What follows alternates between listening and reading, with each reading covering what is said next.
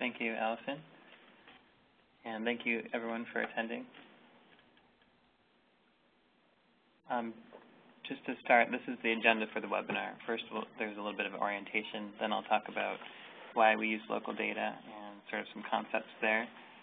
Then we'll look at some comprehensive sources of data that you may be familiar with or may be a good place to start for using data.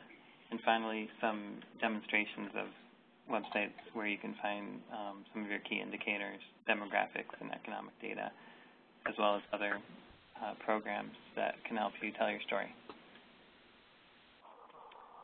These are my kids, so I'm familiar with diaper needs myself.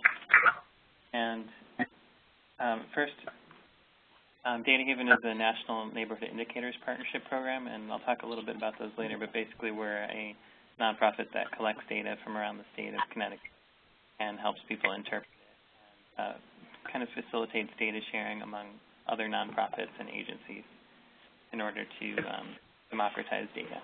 We're a network of about 50 cities based at the Urban Institute in Washington, D.C. There is a chat feature, so hopefully in your WebEx center you can see at the lower right there's an area where you can send questions to everyone, and I think Allison will be helping me with the recording of those questions, so feel free to send those in at any time on the chat, and I think we'll try to answer those at the end of the webinar. Within the slides, which we can send out later, there are links to the websites that we'll be showing. So the best way is probably to follow along on the screen, and then later on, if you want to go back to the websites that have been shown, you can refer to the slides and the links there.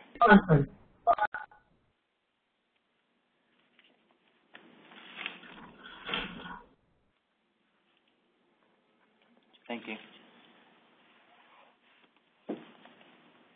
So why use local data? Well, as I'm sure you know, there's often more variation within towns than between one town and another town. So in this chart, you can see that if you look at the demographics for adults having high school or college degrees, they're actually pretty similar between Connecticut and our suburbs of New Haven and the city of New Haven. In New Haven, we have slightly more adults without a high school degree, but we also have slightly more adults with a master's degree or higher.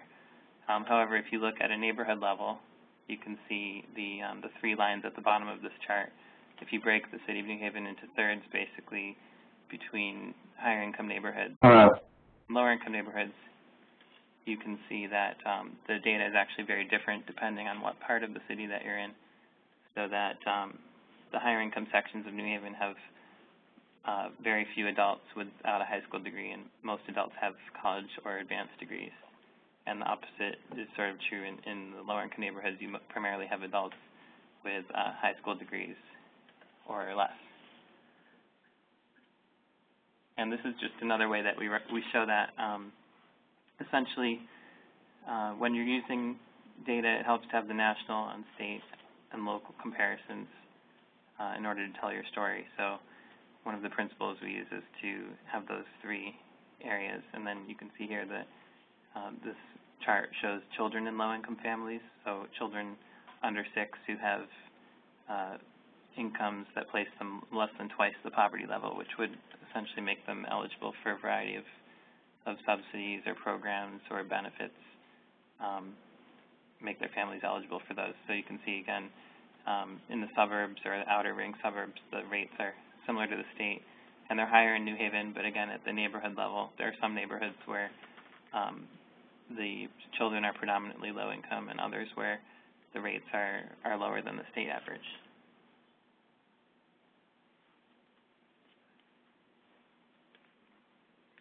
So this slide, again, shows some sort of questions that might come up when you're deciding which data to use. One is to think of your target audience. So the Diaper Bank, the National Diaper Bank Network has a resource page, which I'll show in a minute, that sort of describes the nature of the problem. So, you know, rather than having a base poverty figure that you may see in other programs, the Diaper Bank has some recommendations about which data are most relevant to diaper need. So, for example, they look primarily at children under the age of 6 for that, and if possible, you'd be looking at the 0 to 3 range. Other questions that come up, I'll show you in this Data Haven guide on needs assessment. And in addition to these two and what you see through your networks, there are a variety of other excellent guides online that describe sort of best practices in data use and how to tell your story and evaluate your programs in a way that relates to the data that you're presenting.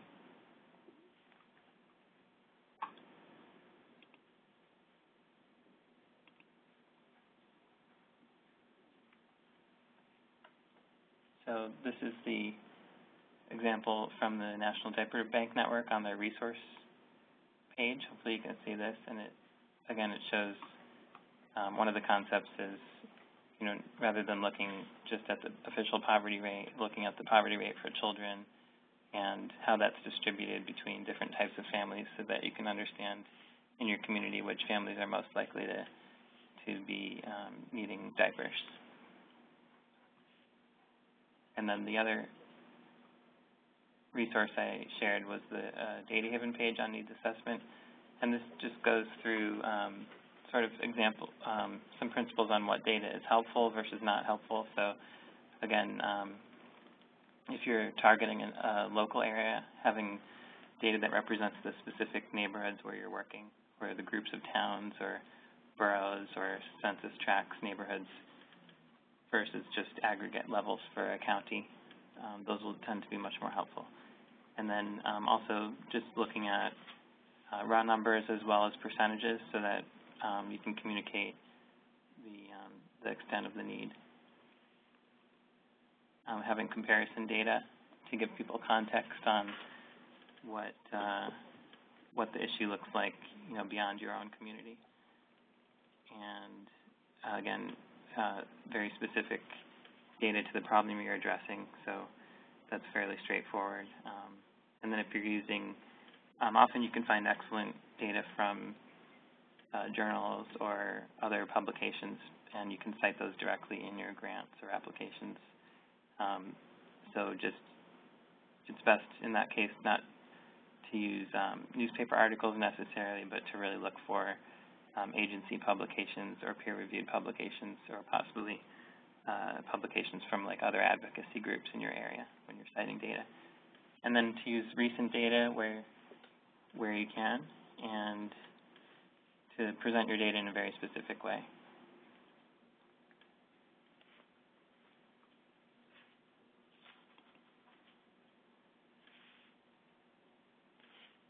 So these are some of the comprehensive data sources which are a good place to start when you're looking at children's health, children's well-being, and diaper need. There are obviously many more than this, but these are a couple I picked out just in case you aren't familiar with them. One is Kids Count from the Casey Foundation and other partners.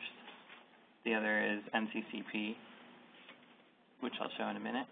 And then in addition to those two, you should be aware of local sources of data centers.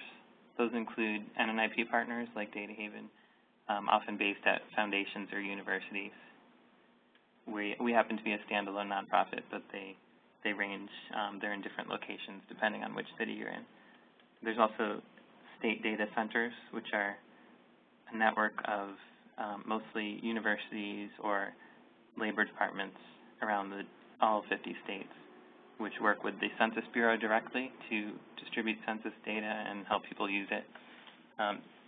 Those are excellent resources as well if you're looking for data on a community. They often have staff available to help answer those requests.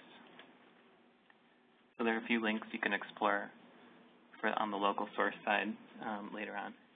Those groups, in addition to having neighborhood data from the city or the state or the Census Bureau, they often have unique local data sources, like surveys that their partners at the university have done, or in some cases surveys they've done themselves, which have local data that is not available from any other source. So I'd encourage you to look for those as well to really paint a much more clear picture of local communities that you can't always obtain from census data. And those would include some of the questions about affordable housing or food security, which relate closely to economic security of families. Often you can obtain those through the census data sort of as a proxy, but sometimes the questions are much richer, especially around health issues, using local survey data if it's available. And often you'll see that data published at a national level, but to provide it locally, like at a neighborhood level or even for a city or town, you often need a local partner to conduct surveys that collect that information.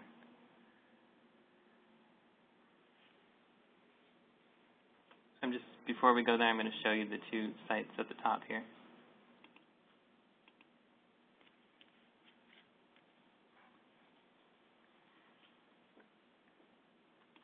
So the first is Kids Count. And they have a very easy to use interface, I think, at least when you start out. There's a ton of data on this site, so sometimes it can be a little overwhelming, but if you start with your state,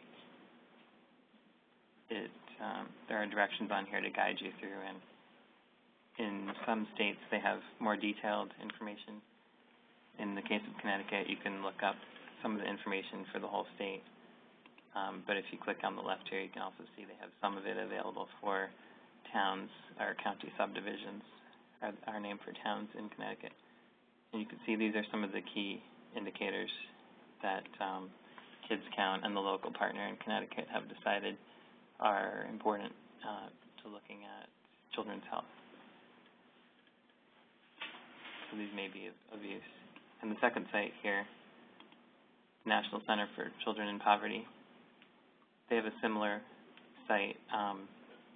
One of the interesting tools on here under data tools is the demographics wizard.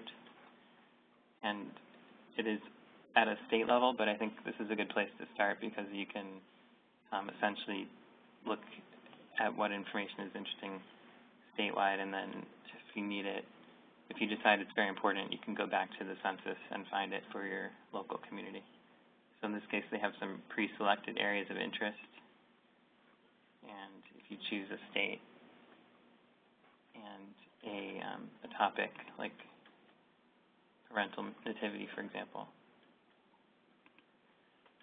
it will create a table for you showing the national rate and the Connecticut rate for those indicators, and also has a feature often here called age level where you can look at the rates for younger children as well. So this can give you some basic background about your state, and again, give you some guidance as to where to look when you start to describe your own neighborhood or community.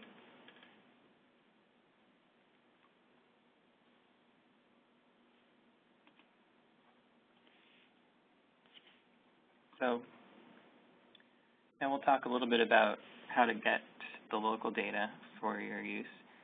Some of the key concepts are the census data and the way the census collects information. For many years, the census was conducted every 10 years, and all of the data was collected then, both the individual count where every person is counted, as well as the long-form survey, which asks about employment and economics and many other issues. And that's changed now so that the second part of that, the longer survey, is now conducted every month, so that instead of receiving data once every 10 years on those, economic issues at a local level, you can receive, more current estimates from your area, either like 1-year estimates or 3-year or 5-year estimates. For neighborhood level data like census tracts and small towns, you need to use the 5-year estimates. So essentially it's taking those monthly surveys and grouping them together over a 5-year period to give you the equivalent of what the census did on a one-time basis every 10 years in the past. So I'll show you some, as we go through the census website, I'll show you the difference between those two. But it's important to know that that has changed. And then Margins of error are important if you're looking at a state level and then at a local level. The surveys have always been subject to a margin of error, even when they were done every 10 years. So essentially, as you get smaller and smaller groups, either smaller neighborhoods or smaller groups of individuals, like just looking at children under 6, for example, that's a smaller group, the margin of error increases. So it's just saying that the confidence level of an estimate of that data is a little wider than the confidence level for a larger area or a larger group of people. So I'll show you how that looks. And finding geographic areas, if you're not familiar with your neighborhoods or towns, the census has some resources to start there.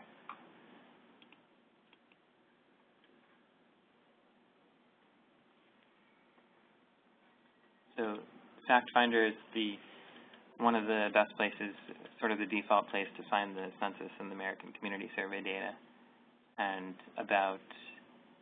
it does have millions and millions of indicators in the census, but as you learn how to filter it, it's fairly easy to find which tables you need for a specific topic. So I'm going to be demonstrating a few of the ways to go through that, and some of the key tables are in the slides. And just to go back to the concept I discussed earlier about margins of error, this is a chart that's based on the American Community Survey data. And this website actually has estimates for all school districts and sort of smaller areas and towns based on that American Community Survey.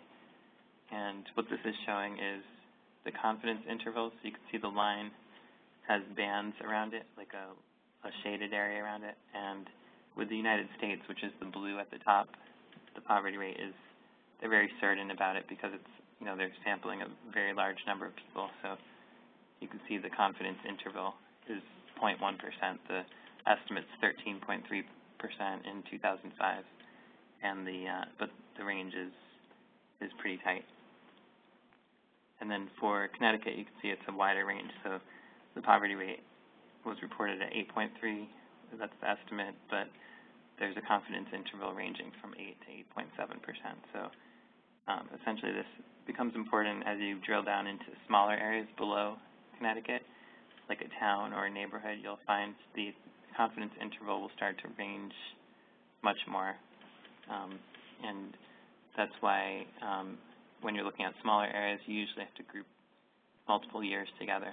So this is showing estimates for single years, and if you're looking at a neighborhood level, essentially it's going to group together 5 years of this data to give you the estimate for that 5-year period.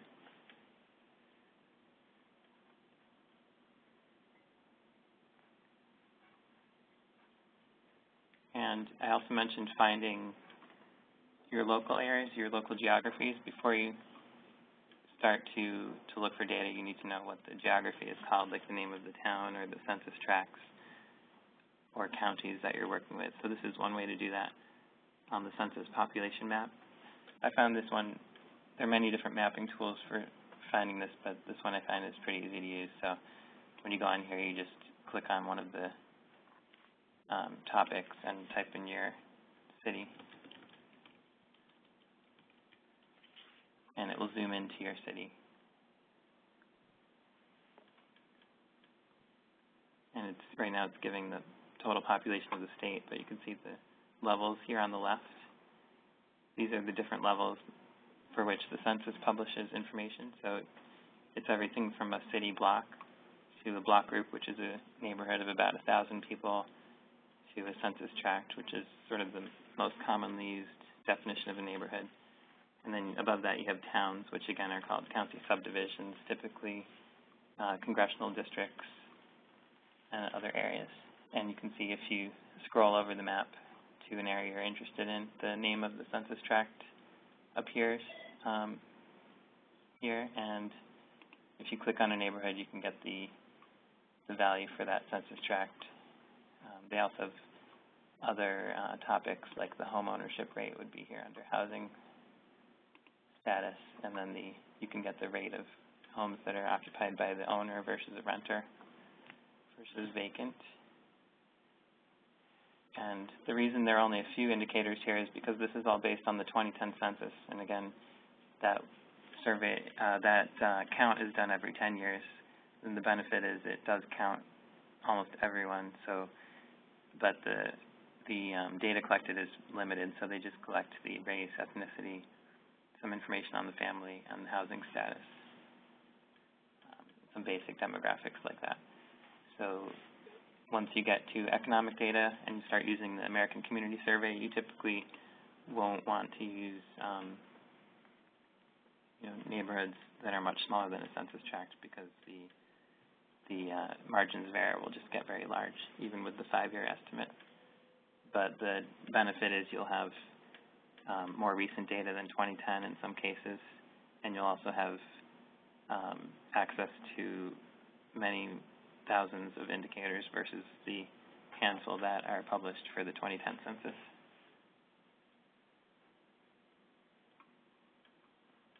So hopefully this can orient you to your geographic area.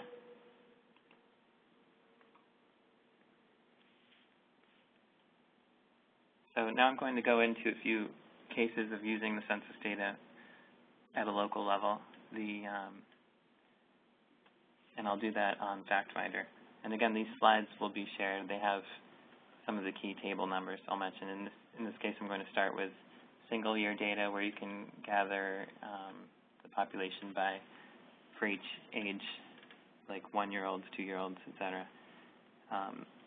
We'll also have the tables of where young children are living by family type. So typically, you can get the total population for a single age year, but when it comes to the more complicated data points, the tables give you age ranges, so you can either look from age 0 to 5 or from 6 to 17. To do groups of ages below that, you'd probably need to create like a synthetic estimate where you, if you're looking at half of that age range, you could divide it into half and get a pretty reliable figure usually. And then one of the other topics that comes up is the income levels, which I showed earlier, the number of young children who are in low-income families, and that comes from the American Community Survey. And then I'm going to go through a few other tables. The one is on health insurance and working families, preschool enrollment. These are all indicators from the American Community Survey.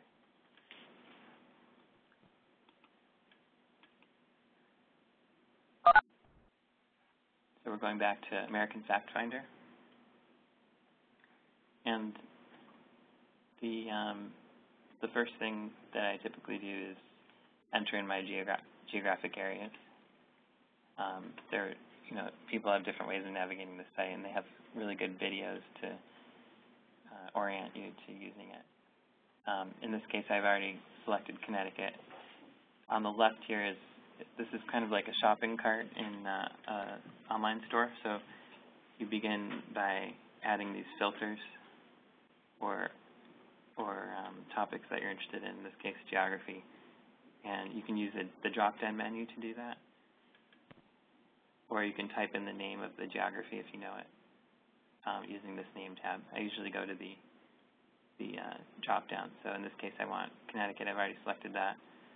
And county subdivision, which is the towns in Connecticut.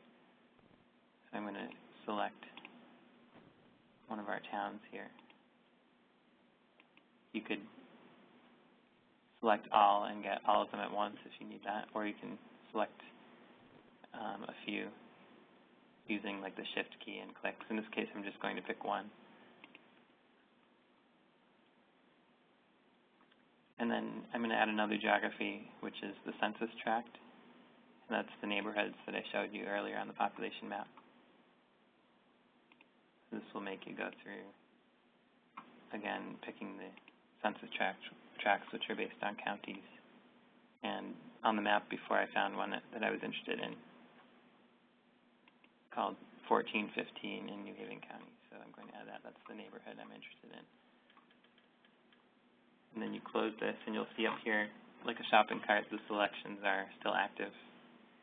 So one of the first things that you would maybe look at are these basic tables. They're called selected characteristics, and these give you some sort of most commonly used indicators for the areas that you're interested in. On the right, you'll see the data set. In this case, it's showing you by default the most recent one available. So that's the 2011 5-year estimate, which is data from 2011 plus the 4 years before it aggregated into one 5-year estimate. And that's what allows you to look at the census tract level. You'll notice if I were to remove this census tract selection, I would also get options of data sets for 2012, but they wouldn't be the 5-year estimates. They would be like 1-year estimates, which are published for Connecticut as well as New Haven Town.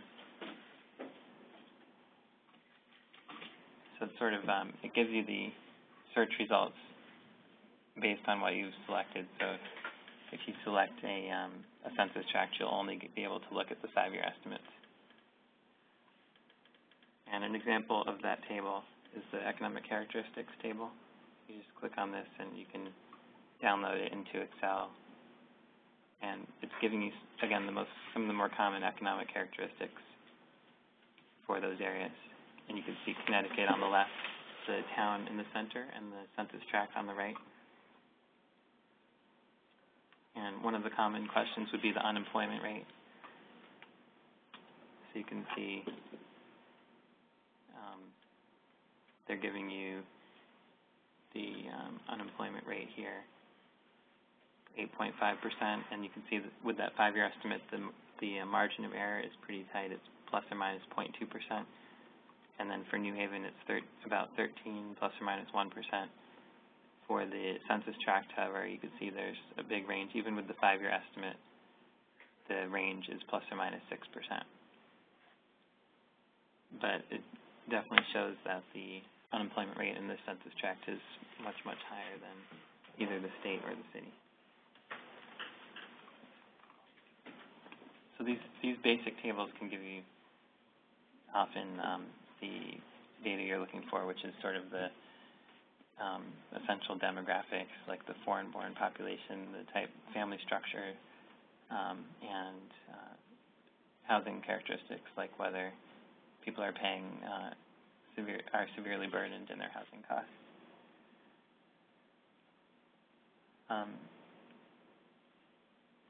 Now I'm going to look for single-year estimates, which are the single age ranges. And there are different ways to do that. One is to, if you know the data set, like, for example, for the single-year estimates, you would know that the data was from the 2010 census. The American Community Survey is not going to give you that level of data where every single person is counted. So you could begin to filter to that using the 2010 data. And you can see it's now the data sets are limited to the 2010 census. And one of the top tables there is the single years of age. It's the QT-P2, and if you click on that, you'll see that all of the data, male and female for each age, is available here for Connecticut and then also for the other geographies. So this is based on the count of everyone, how many children are in each age group by year for those geographies.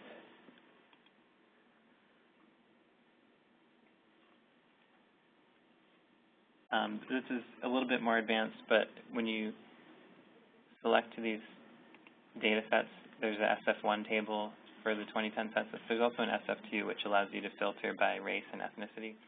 So if you're looking for a very particular race or ethnicity, kind of across the board, like you're just interested in Vietnamese residents, for example, then you could actually set that as a filter using this selection and use the SF2 tables, which basically cross-tab all of the data instantly on your screen to just looking at the race and ethnicity groups or ancestry groups that you're interested in. But I won't go into that now. Now, another topic that I mentioned is the family type. So one way to find these is if you know the table number, you can actually type in P20, for example, and that table will come up automatically. But let's say you don't know the table number, so I'm going to go back to the filter and unselect that P20. One way to start finding them is if you know some of the keywords. So, for example,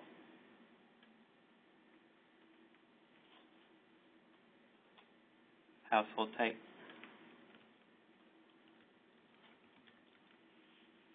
You can set that as a filter, like a text filter. You can see up here on the left, the household type is a filter, and then you're getting the tables that have to do with household type. So here's P20 at the bottom, the households by presence of children. And that's an interesting table because it tells you essentially where children are living, which types of families, the way the census defines those family types. In this case, it's by relationship, so showing the number of children under 6 that are in a family, in a husband-wife family versus a female householder with no husband present. And there are also a few children in non-family households. And this actually breaks it down two different ways. So it's not just the household type, but it's also whether the household has any children at all in it.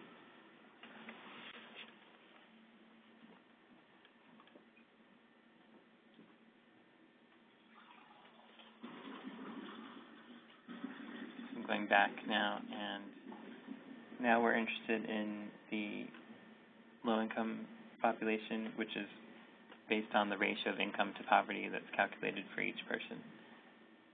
So to find that, you'd have to remove any filters you had, like the 2010 census. You'd want to remove that, so you go back again. You have the ACS data selected sort of by default.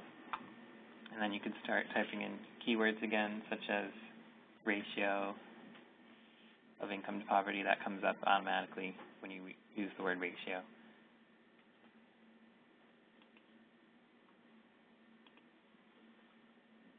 And here it's actually giving you options. You can use the 2011 5-year, the 2010 5-year, or the 2009. And the selected tables, that's similar to the SF2 I mentioned earlier, where you can cross-tabulate data by race or ethnic groups. In this case, we look at the most recent data.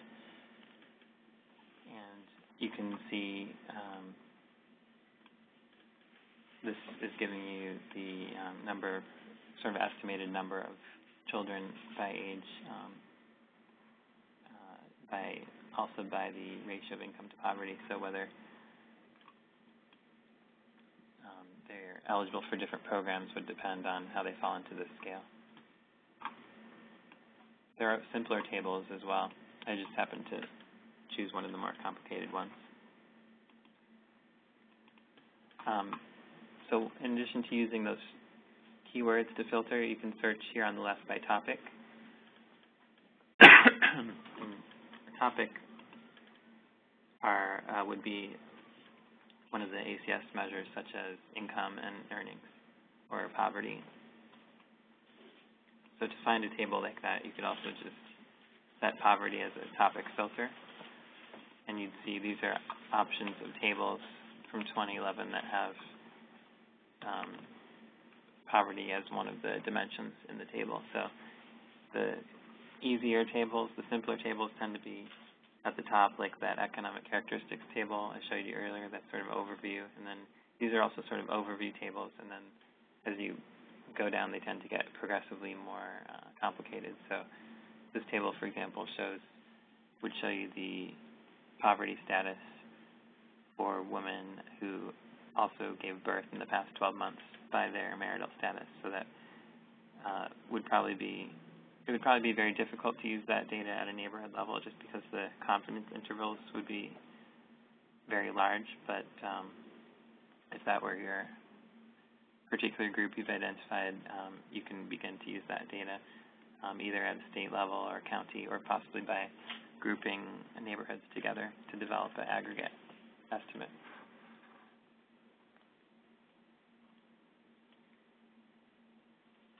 I'm going to deselect the poverty filter on the left again. And I just want to remind you, all of the tables that are showing up here are based on the filters that I have selected. So we have Connecticut, the town, and the census tract, and these are tables available for those three. If we were to remove the census tract, you'd see that all of a sudden there are many more options, because these are other tables that are not published at a neighborhood level, but you can get them for a larger town or the state. So here you see now we have some of the 2012 data available. That some of this is just coming out in the past week or so. And in another few weeks, we'll have the 2012 5-year estimate available. But one of the topics that doesn't come up in any of the 5-year estimates yet is health insurance, since that was a question recently added to the census questionnaire. So if you use a keyword search, you'll get all the tables related to health insurance coverage. And this was added in probably around the time people started talking about the Affordable Care Act as a way to measure how many people actually have insurance, which surprisingly we weren't doing very well before. So in this case, you can look up health insurance by age, which is the one I've showed you, and you'll see here health insurance by age is available for the 1-year and the 3-year estimates now, but it's not yet available for 5-year. It just hasn't been collected for 5 years yet. So I'm going to look at the 3-year estimate. The 3 years is usually much more accurate than the 1-year estimate for anything below a state level or a county level. So this shows you the population by gender and by age that has health insurance or doesn't have health insurance. And again, this can be downloaded or saved. You can bookmark it and send it to other people. If you're interested in sort of how these questions are calculated, like you want to look at the methodology notes, you can find some metadata about the questions, with this eye level, and you can go back and read the questionnaire if you really want to see how that's calculated and some of the limitations or issues that there might be with the particular question. But most of these are pretty well-used indicators that you shouldn't have to worry about using. In this case, because the 5-year sample isn't available, they don't have those crosstab tables by race and ethnicity, so they have however, published individual tables for the more common race and ethnic or cultural groups, which include African Americans and Hispanic or Latinos. Here on the next page, you can see it's broken down for whites who are not Hispanic and for Hispanic as well. There are also tables that tell you whether insurance is from a private source or a public source, and a few other things. So the slides also have some of the other tables that you might look at, which include school enrollment, both students who are enrolled in public or private schools, including preschools, whether families are working, and some other cases.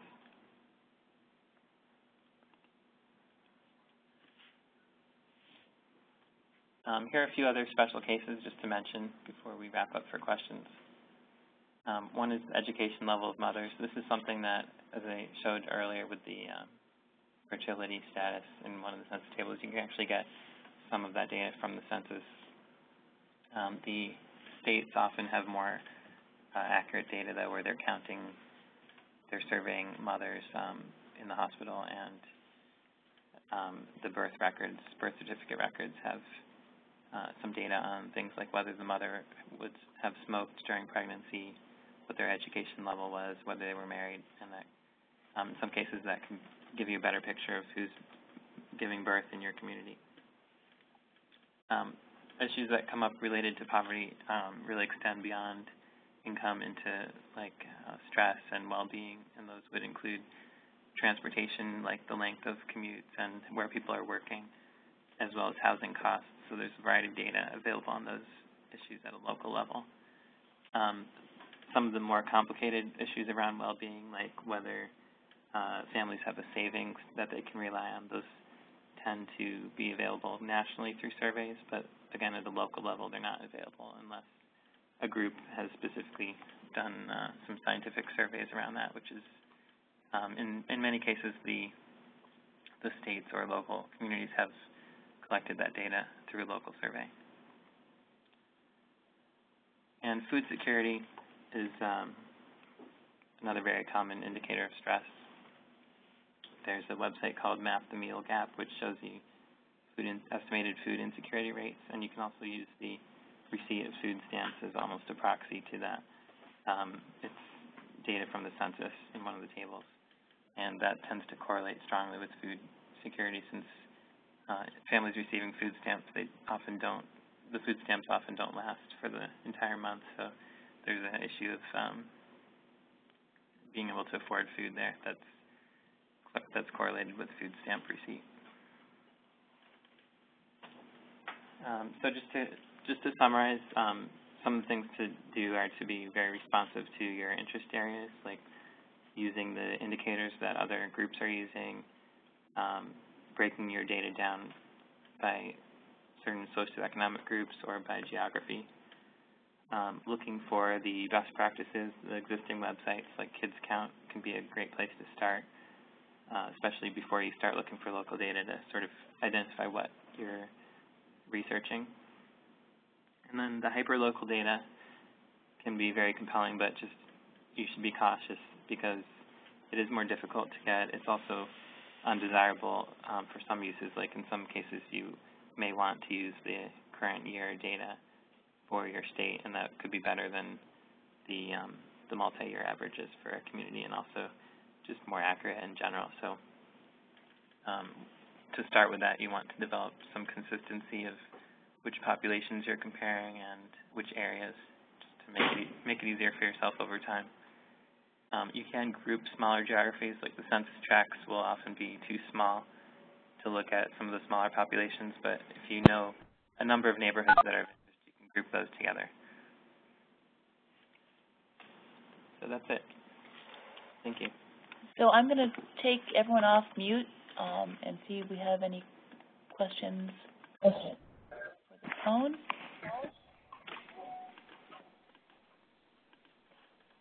Anyone have any questions for us? Hello. Yes. Hi, this is Diaper. I have a question. Go ahead. Oh, it's a little hard to hear.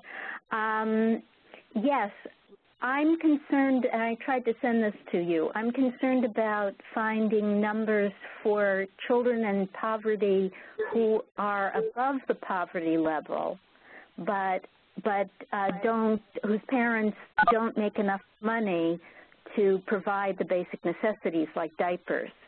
And it seems to be very hard to find numbers for children under 3, for example. It all seems to be 0 to 5, and to find data for children living 200 to 400% above the poverty level. Yeah, thank you. That's a good question that often comes up. The tables that I showed earlier with the ratios of income to poverty, those can give you like 200 to 400% or 400 to 500%. Those sort of ratios that are not quite, maybe not quite middle class incomes, or they're middle class in like a high cost area where people would still need some assistance. So those data are available. They are broken down only, as you mentioned, like for the 0 to 5 range, and The samples are generally small to go below that, but what you can do is, because the population tends to be fairly similar by year within that group, you can divide by the number of years that you're looking for. So if you know there are 10,000 children under 5 in poverty in your town, for example, and you're just interested in a few years, you can divide by half and get a rough estimate that way. Deborah, you can also consider looking at some of the sustainability websites, the ones that don't go off of federal poverty level, but are rather basic, are calculating what is required for a sustainable. Right. And that might be probably even more compelling for that group.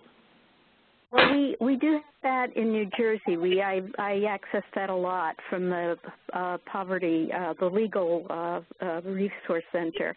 But it can be very difficult to find the intersection of young children who are in that section just above the poverty level. Right. Yeah, that's one of the tables in the census. So you can actually look at children under 6 who are in that range, like 200 to 300. If you know the 300% is about $75,000 or something. So right. The ratio that you might be looking for might be 400 if you're in a high-cost area because of the self-sufficiency. Mm-hmm. So, but depending on what your figure is, you can use that ratio to develop an estimate for young. Do you have any idea what the code is for that table? Because I haven't been able to find one that shows that. Yeah, it can, the ratio of poverty above 200%. Yeah, I can include that in the email with the slides. Thank you. Thank you very much. And then I'll also just mention. Yeah. Ma'am? Okay. Go ahead with your question. All right, thanks so much. All right, bye. Doug, do you have a question?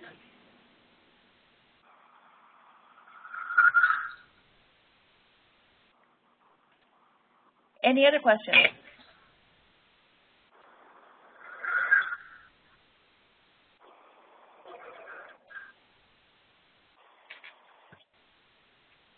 All right, well, if there are no other questions, thanks everyone for joining. We'll send the slides and post and the webinar, and thank you for joining, and thank you, Mark, very much for helping us navigate through all these charts and graphs, and I think all of these resources will be really, really helpful for everyone. So thank you again. Last call for questions?